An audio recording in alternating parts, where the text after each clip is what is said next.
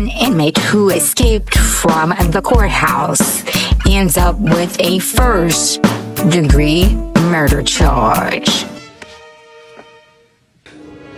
It's showtime. Those still inside looking around confused and in disbelief. The escape happened last month. Rosales was awaiting a hearing when the 21-year-old somehow managed to get free from his shackles and run out of the courtroom. One of the bailiffs unsuccessfully tried to grab him, but he got away through the north wing of the building, leaving his shackles and jail jumpsuit behind. Police say he took off in a getaway car with the help of several accomplices and altered his appearance. This led to a 5-day manhunt. The neighbor across the street from the Sioux home. I heard a high-pitched, shrieky sound, squealy sound. Where did you look at? I saw across to the Sioux's front door, and they have double doors as well. One of their doors was open partially, and I saw... The neighbor's testimony is what helped to get the verdict. About waist high, and it was going back into the house.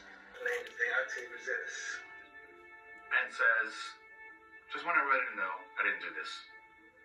I didn't commit this crime. I had nothing to do with it. I would never take a wife from my husband. I would never take a mother from my child. I read every newspaper article that came out. Baby alleged 25 times Mrs. Superstar. That's beyond my comprehension. I don't possess the hate, rage inside my heart to commit such a heinous crime. I can't change you guys' perception of feeling towards me.